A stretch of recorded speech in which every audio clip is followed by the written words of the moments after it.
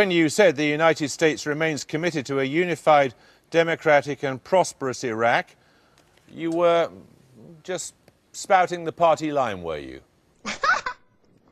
Is there not an American responsibility, having invaded a country, dismantled all the apparatus of government, to ensure that the citizens of that country are not murdered?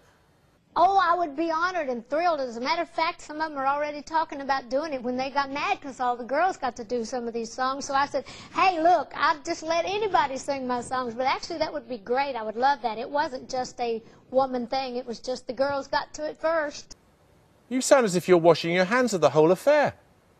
No, I'm going to be modest because I really, I'm very proud of all of that. You never know when you start out in this business what you're going to accomplish, nor do you know if you're going to last as long in this business as I have been lucky enough to. And here I am at my age and still all these young people. I told them, I said, I'm just glad I was just glad to be getting off the porch, much less still be. I take my songwriting more serious than any other thing that I do. So this is the ultimate compliment to me.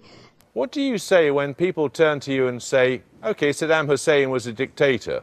I have thousands of songs left, so maybe they can do a volume 1, volume 2, because as you know, and I've told you before, because I can use the money because it costs a lot to look this cheap. Except, of course, he didn't have any weapons of mass destruction, did he? It was like little tiny castle top. I love you an awful lot. Hope you never go away. I want you to stay.